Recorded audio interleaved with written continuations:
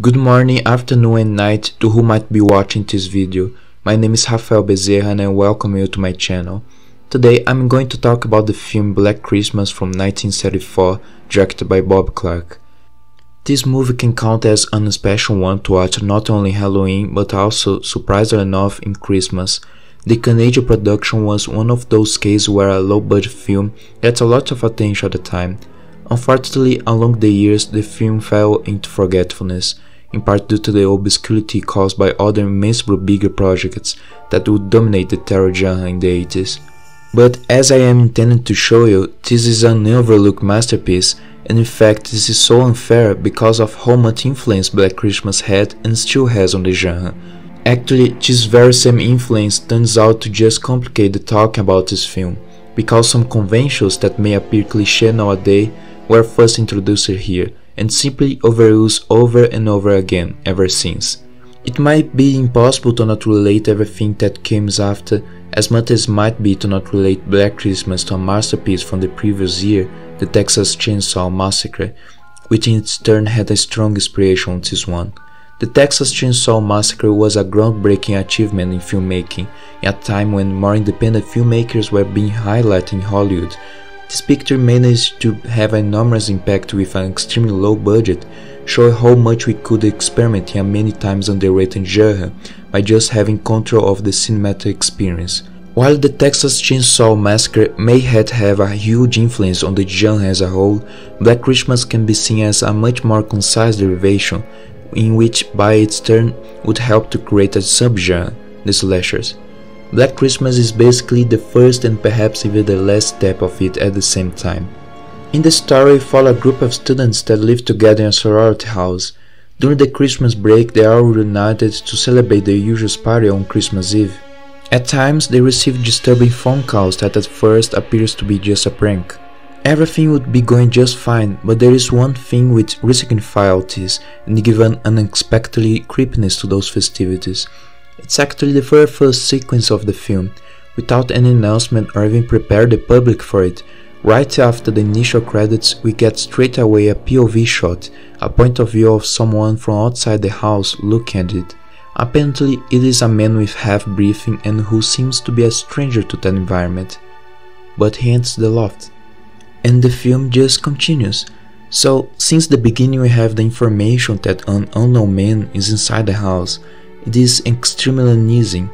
The director offers a much more intimate approach on the girls, whose characters actually feel like real people and not only free victims for the killer, making us care for them. The Texas Chainsaw Massacre, the cinematography feels almost as if excelling a palpable ugliness of the spaces. Obviously here we have a much more common scenario, a normal house, but that feels claustrophobic when we don't know where the madman might be next. Even the Christmas red lights also seem to kind of push the boundaries of the house. All of the traditional elements of the holiday are very well established. This is not a story which happens during Christmas randomly. People are generally unprepared and with low guard at festivities. Violent killings are intercut with children singing carol songs. In fact, the only true moment when there is a character who is conscious of that threat is only near the end. Black Christmas can be considered a pretty bold and mature film for the time.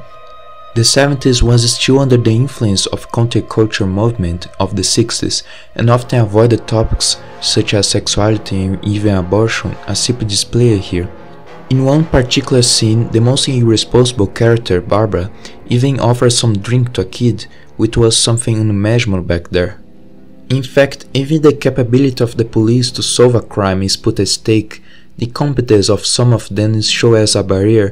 The presence of the police established pretty much as a supporting, different from other films in which they would receive the main focus, but here there is nothing to investigate that the audience doesn't already know. Actually, the cliché of the police rushing to the house on the last minute is just one among many others.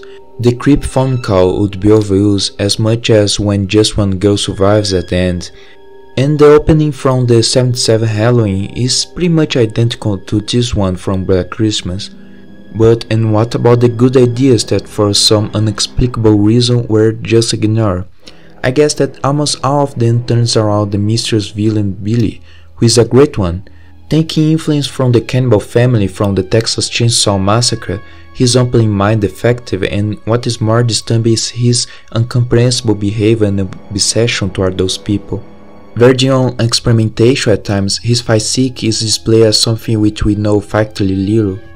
You can almost feel that it was just a matter of chance that that guy decided to enter that specific house, adding a sense of realism, because you never think that something might happen specifically with you, until it does. Watching that final confrontation scene, I wonder why people keep insisting on that slow walking of the antagonist toward the running survivor. I mean, it works at times, but an image from the Texas Chainsaw Massacre which stick on my mind is that clumsy little run from Leatherface while he is screaming and so on.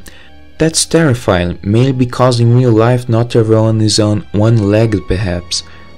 The lack of clarity on who Billy actually is, always covered with shadows or appearing before the POV shot, gives him kind of a creepy aura, and the film even creates an ambiguity on his identity, which brilliantly conveys to that ending that will last a long time on our minds. Those were my thoughts on Black Christmas. I hope you enjoyed. Remember to subscribe and to check my Letterboxd page in description. See you in my next video.